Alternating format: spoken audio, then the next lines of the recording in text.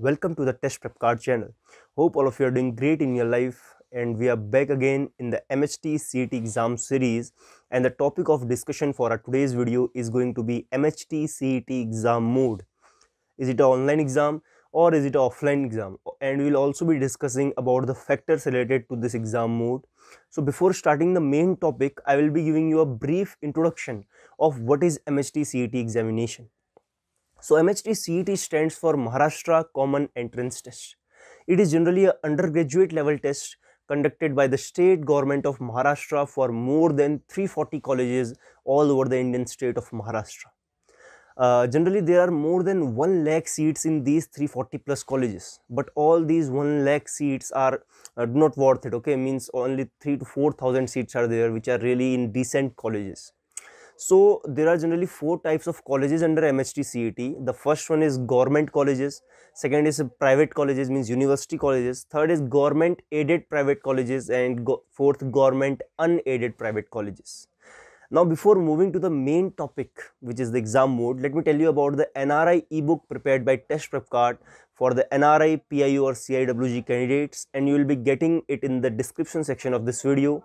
So I will recommend you that after watching the complete video, visit the description section of this video and download the ebook. It will be really helpful for you all. So now let us move to the main topic, which is MHT CET exam mode. So MHT CET examination is generally an online examination, means it is generally a computer based test, which is also called CBT. Generally you will be sitting in front of a computer system. You will be getting 2 sections there. First one will be physics and chemistry, and the second section will be mathematics. You will be getting 90 minutes, means for 90 minutes physics and chemistry section will be displayed in your computer screen, and after 90 minutes it will be automatically closed and directly you will be redirected to the mathematics section. And note one thing, candidates can't switch in between the 2 sections, means first 90 minutes you have to strictly do the physics and chemistry section. You can't do math section because it will not be displayed there. After 90 minutes it will be displayed, and for the next last 90 minutes you will be solving the mathematics section. So it is all for the MHT CET exam mode. Generally the mathematics section will be in English language only, and the physics and chemistry section will be available in 3 languages, which is English, Marathi and Urdu. In whichsoever language you are comfortable, you can attempt the physics and chemistry, but the mathematics section will be strictly in English language only.